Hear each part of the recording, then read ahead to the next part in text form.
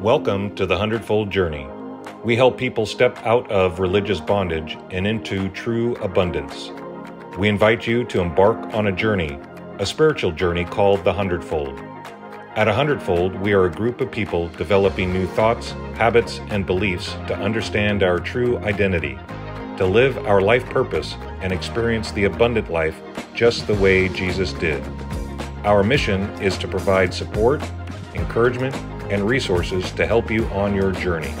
The life you are meant to live is closer than you think. The journey is the destination, and your journey starts now.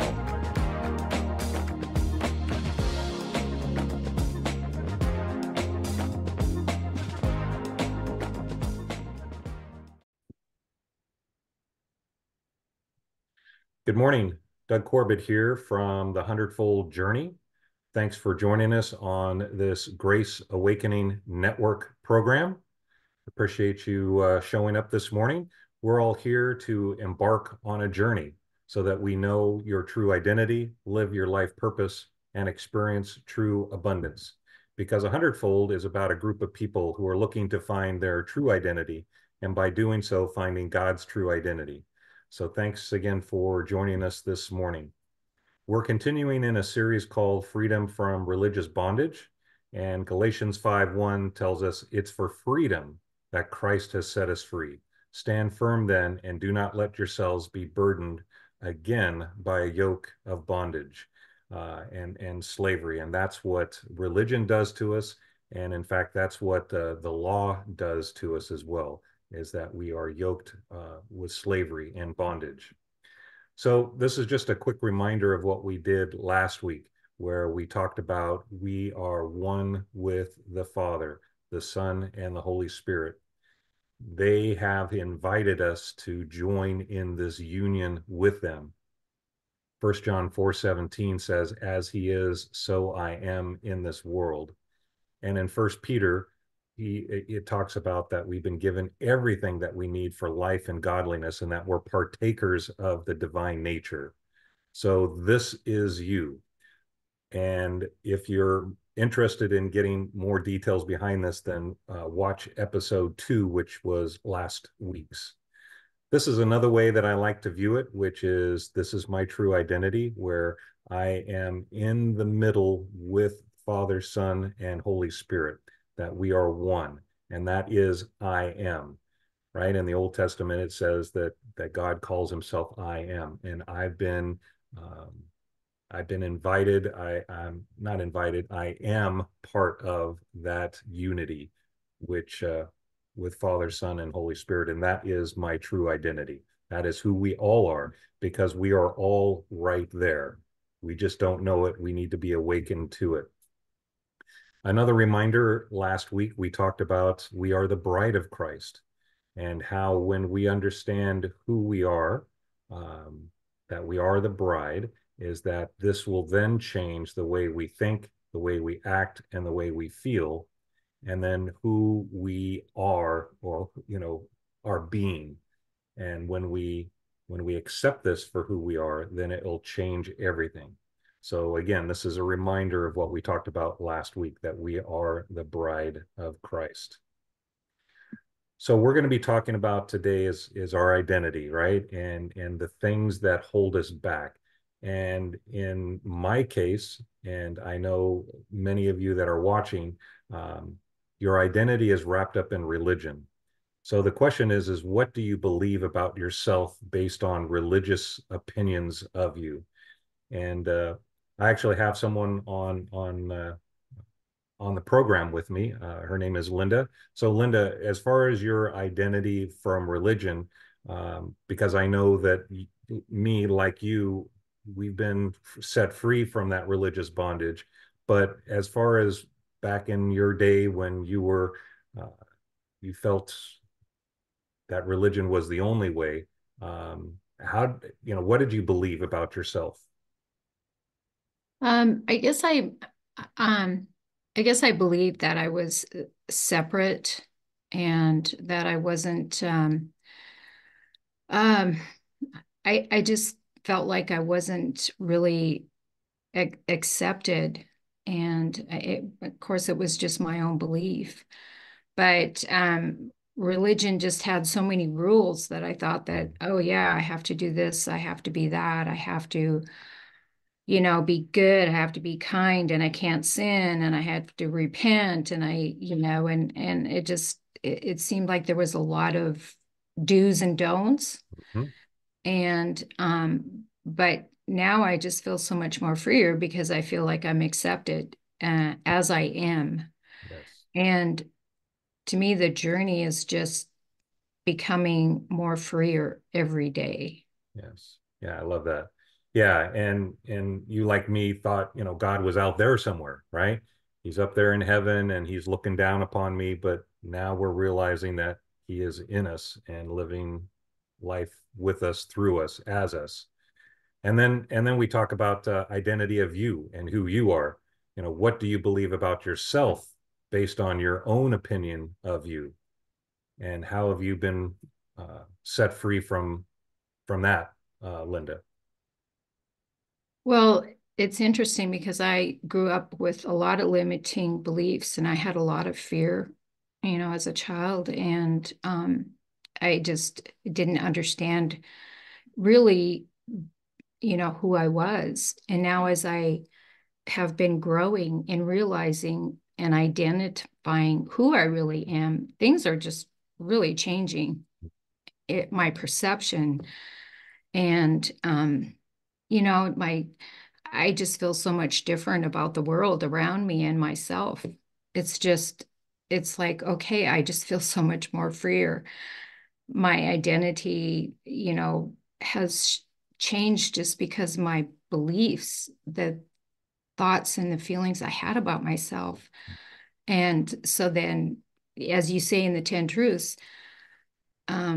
life is a mirror that reflects right back to you what you think and believe. So as I'm learning this, I'm realizing everything that I thought and believed was a lot of fear, a lot of guilt, a lot of negativity. And all of that was just being shown right back to me in my world.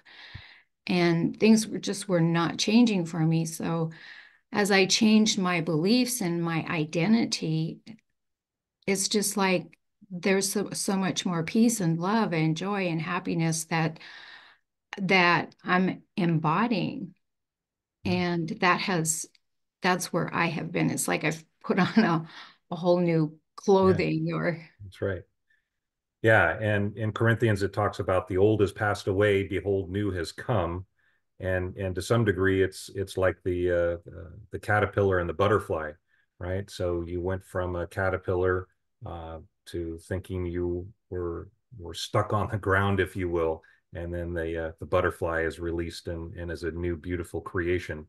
And what's interesting is that the identity of you also comes from the way that we've been raised, and the thoughts and the lifestyle and the beliefs of our parents and our friends and society, that all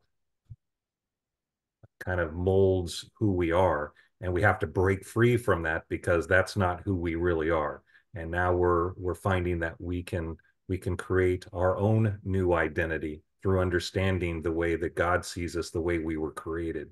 So yeah, thanks for sharing that. And then identity with God. So what do you believe about yourself based on God's opinion of you? And this one has changed significantly for me because, I'll be sharing this in a few minutes here, but, I felt that God was, again, out there and judgmental towards me.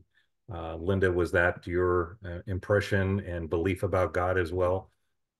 yeah, I felt like I wasn't accepted, that I Yeah, wasn't loved. yeah, And the truth is that I've come to know that I'm very accepted, I'm very loved. mhm, You know, life is a journey. We make mistakes, but we don't need to live with those mistakes. And we just need to let them go and start to accept who we really are in a foundation of love. yep. Love is the key for sure. And then the identity in Christ Jesus, and this is where that mirror was reflected back to all of humanity, was the mirror of who Christ was in Jesus, the man Jesus. Because Jesus said, if you've seen me, you've seen the Father. The Father and I are one. So Jesus is the perfect interpretation of God, God in flesh. So I always thought that, God was the good cop. I'm sorry, God was the bad cop and Jesus was the good cop. And Jesus came to take the punishment that God wanted to express on us. But no, if you see in the life of Jesus when he was here, he was nothing but love and compassionate and mercy and acceptance, and all of that. So that's where we find our true identity. He's our older brother, and he expressed God perfectly. So now we see God in Christ, just like we can now see God in us, and that we are one with him. So identity in Christ Jesus, he was that mirror for us. So then we get to our true identity, and our true identity, which truth or whose truth are you going to believe, listen to, or pay attention to? The way you answer that determines your life experience. The choice is yours. So we get to choose which identity. Do we want to hear, the identity from our past, and from religion, and from, those that are around us, our friends, our family, whatever? Or are we going to pull from the identity that God says we are? So we're going to talk about that in just a minute, but you do have the power to choose which identity you want to pull from. And I don't know about you guys, but I want my identity to come from within, of who I am and who God created me to be, which is that bride, right? The bride that we talked about, and being in the center of the Trinity. And this is your true identity. 1 John 4:17, as he is, so I am in this world. I am one with Christ. I am one with God. There is no separation.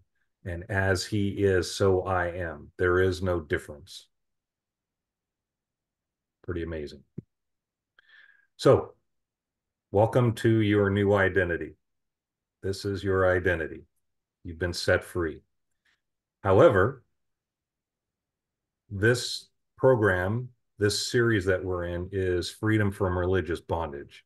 So now we're going to talk about what some, not all, but some of the bondage is. And these are the pillars that I struggled with: sin identity, what is repentance, old versus new covenant, the Ten Commandments, and Adam versus Jesus. So for the next few weeks, we're going to tear down these pillars that are in the way of our identity. When these are removed, or when we understand them truthfully, then we'll be able to see or reveal the true identity within us. So the first one we're going to look at this morning is breaking down religious barriers, the sin barrier, their sin identity. And we'll dig into that in just a second. So first off, I really like this picture because it shows that that religion is basically locking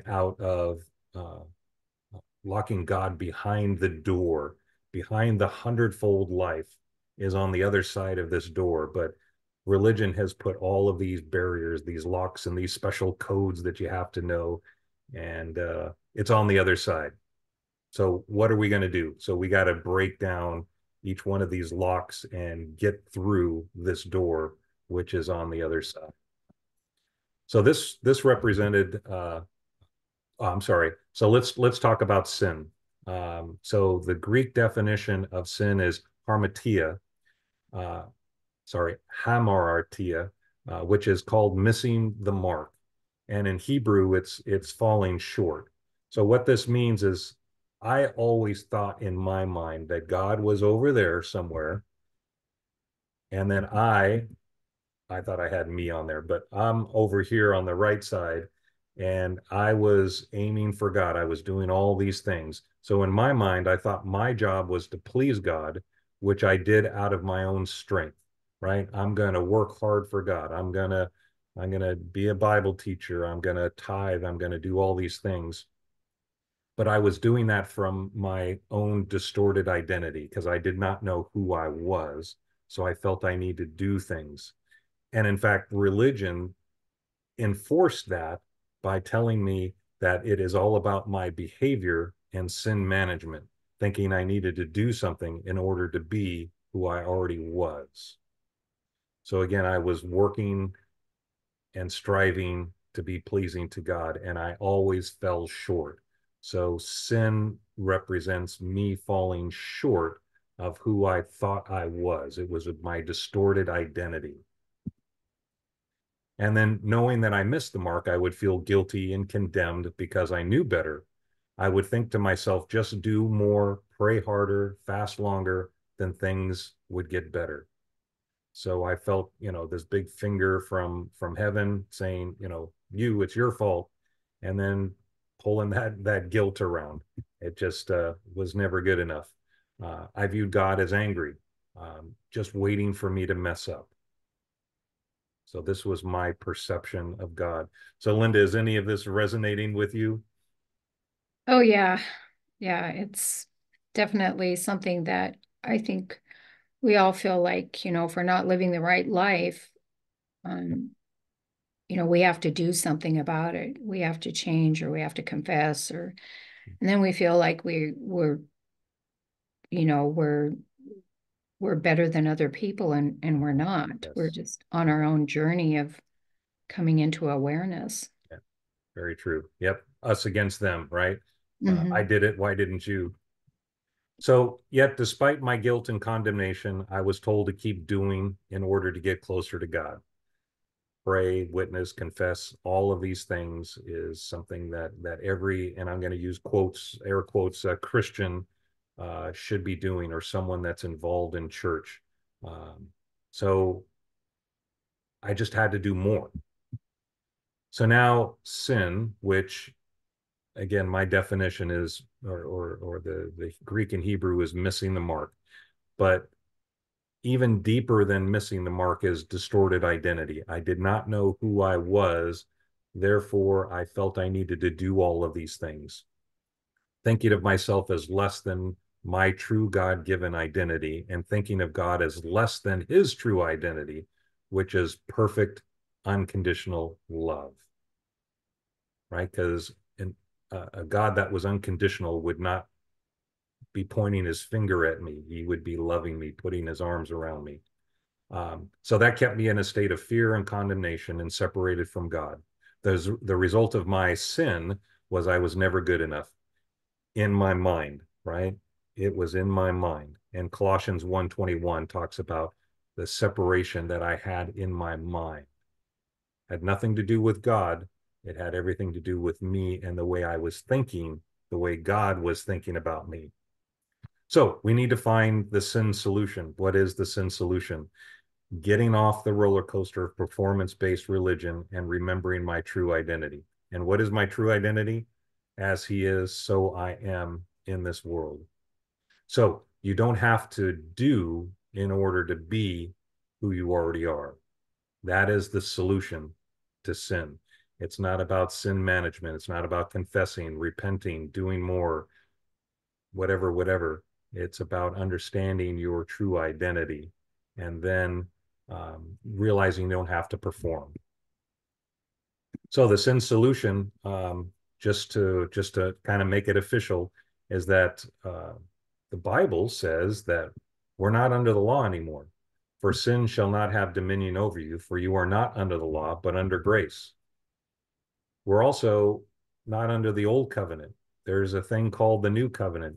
And that was something that was revealing to me, part of my transformation was understanding there's actually something called the new covenant.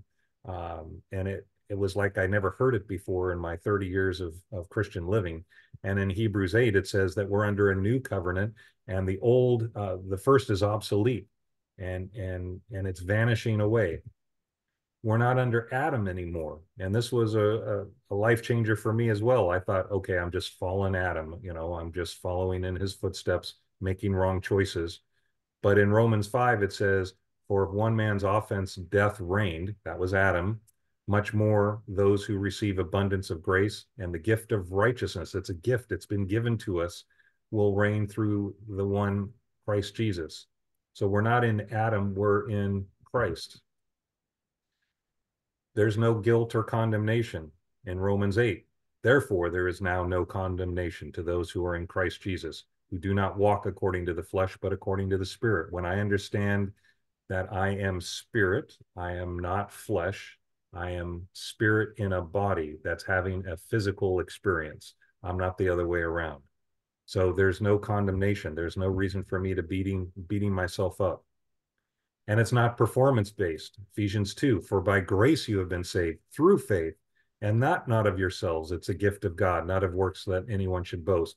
So see that, not of works. It's not something, excuse me, it's not something that I've done or haven't done. It's completely based on the work that God did for me. And I'm not under fear. There's no fear in love, but perfect love casts out fear. So I used to fear that God would punish me, right? That finger that would come out of the sky and say, you're blowing it. And then guess what? I don't have a sin nature. Therefore, if anyone is in Christ, he is a new creation. Old have passed. Behold, new things have come. And that the old that has passed was the thought, the fallen mindset, um, of thinking that I was a dirty, rotten sinner and that I was born in sin. But I've been born again in the Spirit. So no, not under the sin nature. So then you go from sin solution to in solution. So now we are in the law of the Spirit. And the law of the Spirit of life in Christ Jesus has made us free from the law of sin and death. So I'm now no longer under that old covenant thinking. I'm under the new covenant thinking, which is in the law of Spirit. I'm also in the new covenant, and it's obsolete, right? The old is obsolete, and I'm under the new covenant.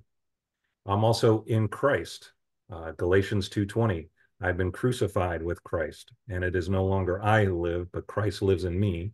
And the life I live now, I live in the flesh. The life I live in the flesh, I live by faith in the Son of God who loved me and gave himself for me.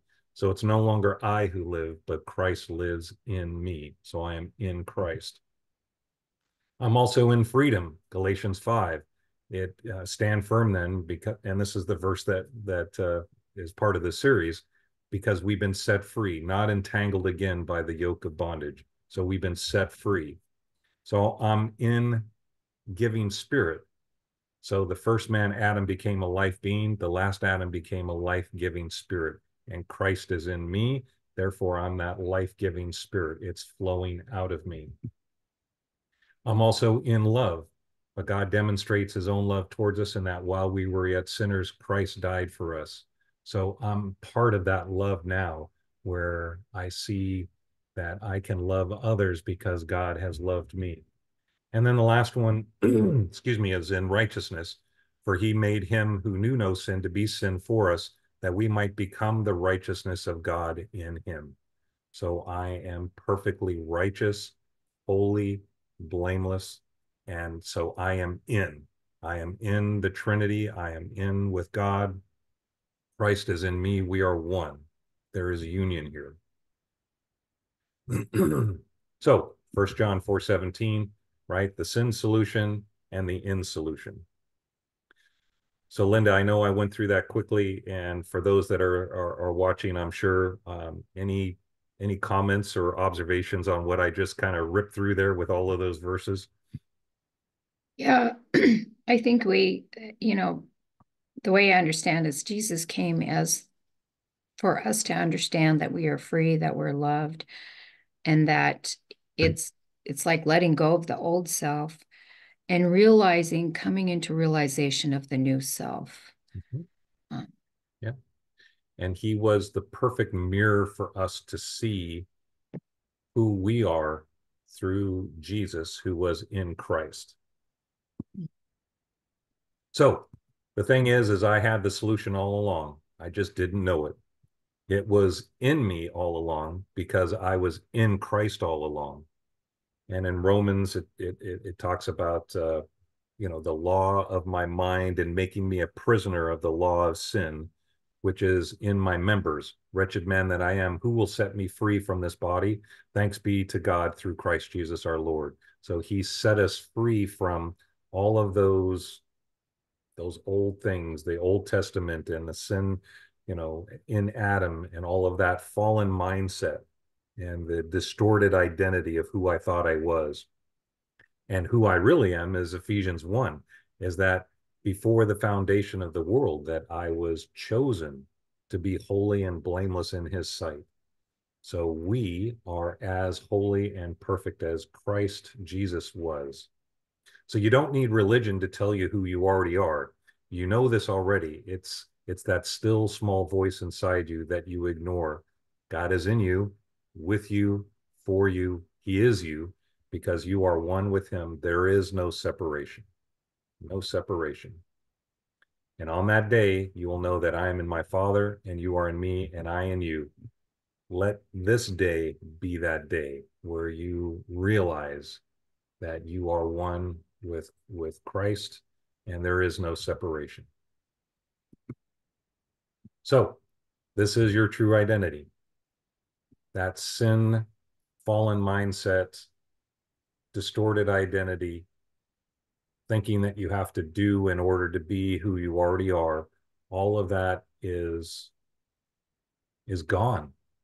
And now you've been set free to live out of your true identity, which is as he is, so I am in this world.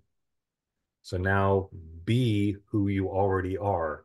Um, you don't have to perform. You don't have to, you just be that bride and just rest in knowing who you are. All right. So hopefully we knock down that pillar of sin identity. Next week, we'll talk about repentance and what that truly means. So social media, Facebook, Instagram, and TikTok, and YouTube. So please reach out, maybe even join us on Facebook. And you can always reach out to me through email at the100foldjourney@gmail.com. And then, of course, our website is the same. So that's it for this morning. Thank you very much for joining. Linda, thank you for your comments, and I appreciate your time. And that's it for this morning, and bye for now.